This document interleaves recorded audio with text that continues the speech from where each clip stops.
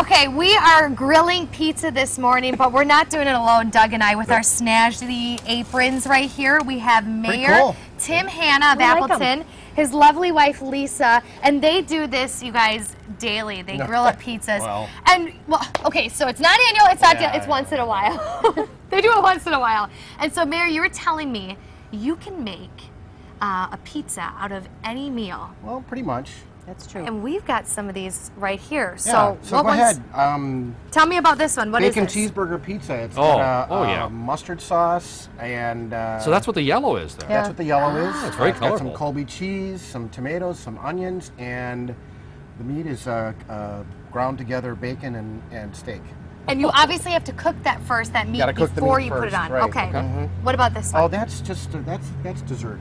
Oh, that's dessert. Strawberry spinach, mozzarella cheese, little balsamic vinegar. So you can get like all of that at a farmer's market, pretty much. Absolutely. We get most and of our do that a stuff lot at the farmer's market. Oh my gosh, that's amazing. Nice and simple. This is a chicken peanut pizza, kind of a Thai flavor, so it's a little bit of spicy. It's got a peanut sauce. It's my favorite. Some spiced up chicken, some peppers, cilantro. Oh, I do love cheese. Thai, and take a bite. It can be very challenging to cook, but you made a simple version of it. Yeah. This is a chicken pesto pizza, so just leftover chicken. Sure. Some pesto sauce. Pesto, I made it a little more creamy. Some onions and some peppers and some jack cheese. Yeah, and Mr. Mayor, you asked Doug and I what our favorite meals were and how you can make a pizza out of that. Doug, what'd you say yours was? I said anything with meat. There you go. Especially steak. Steak is pretty much my favorite.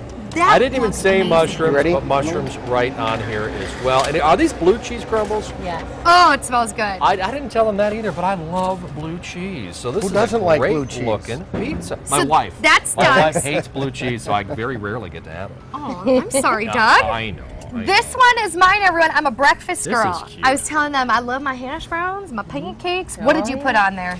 Well, it's got some cheese sauce and some hash browns with some peppers and onions and fresh egg on top. And it looks amazing, and we're going to be tasting it. Don't go anywhere. The Good Day Wisconsin will be right back.